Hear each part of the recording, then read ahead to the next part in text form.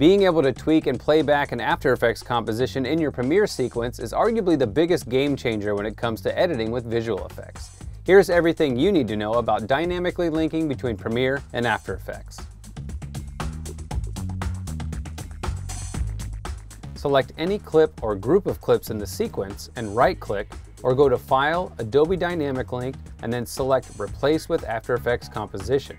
Everything you've selected will be automatically sent into a new composition based on the clip's settings. Each clip will have its own layer in After Effects, but will be compressed to a single layer in the Premiere timeline.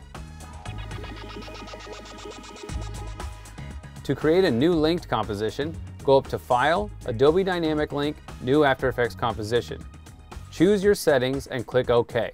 A new linked composition will be placed in the Premiere project window and opened in After Effects with a base duration of 30 seconds.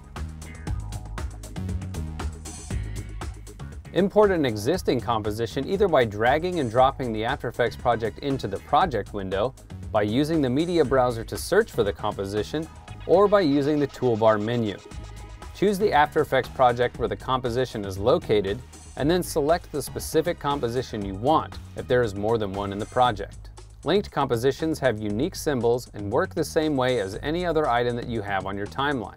They can be cut, trimmed, and rearranged. Effects can be applied, and their names can even be changed in the project panel if you don't like the long name that's automatically generated.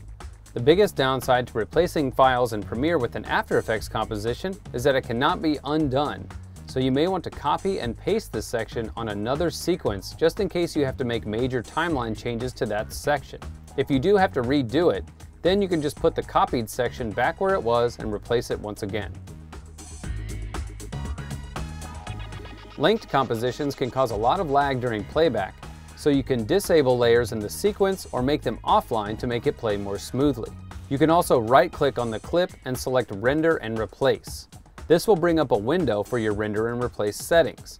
Choose your preferred settings, set the location for the rendered file, then add any padding to the ends if you want some extra to work with.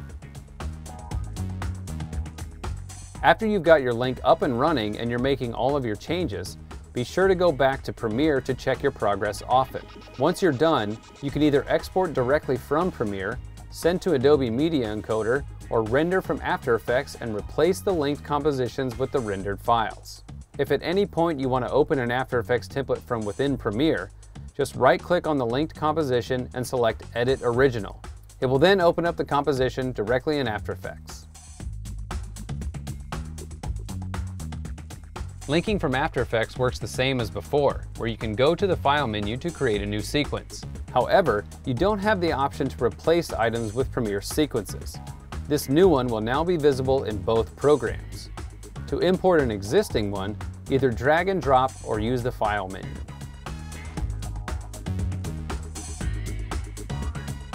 Your imported sequence will only be a single layer in After Effects, so linking this way can be a great way to keep a very clean timeline and can be better for effects that cover large sections or the entirety of your sequence. However, if you need to cut certain sections for different effects, hit Shift, Control or Command and D to split the layer. Dynamically linking between Premiere and After Effects is the best way to save yourself tons of time when you're adding visual effects to your sequences. Once you start doing it, you won't want to stop, and you'll actually start to plan for this workflow as you're making videos. And when you're working in Premiere, there's no better way to enhance your projects than with the free Pond 5 add-on for Adobe Premiere Pro. Access millions of items from the Pond 5 marketplace, add preview files directly to your sequence, edit them, then purchase and replace them with the full resolution versions with just a few clicks. So what else would you like us to cover? Let us know in the comments below. If you like this video, check out our YouTube channel and subscribe for more tutorials.